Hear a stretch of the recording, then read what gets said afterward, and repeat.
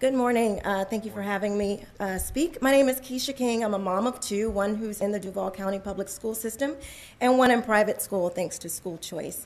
I'm also a member of Moms for Liberty, representing thousands of parents. Just coming off of May 31st, marking the 100 years of the Tulsa riots, it is sad that we are even contemplating something like critical race theory, where children will be separated by their skin color and deemed permanently oppressors or oppressed in 2021. That is not teaching the truth, unless you believe that whites are better than blacks.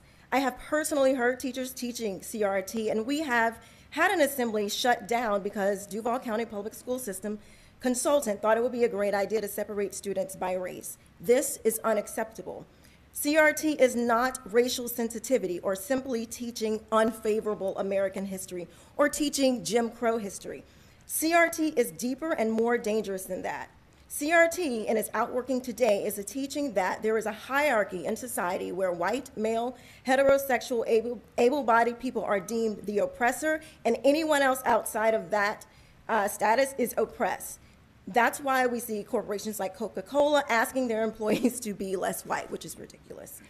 I don't know about you, but telling my child or any child that they are in a permanent oppressed status in America because they are black is racist, and saying that white people are automatically above me, my children, or any child is racist as well.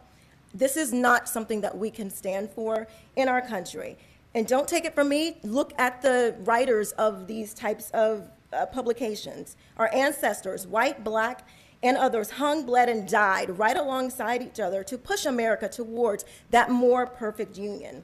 If this continues, we will look back and be responsible for the dismantling of the greatest country in the world by reverting to teaching hate and that race is a determining factor on where your destiny lies. Thank you. Thank you, ma'am.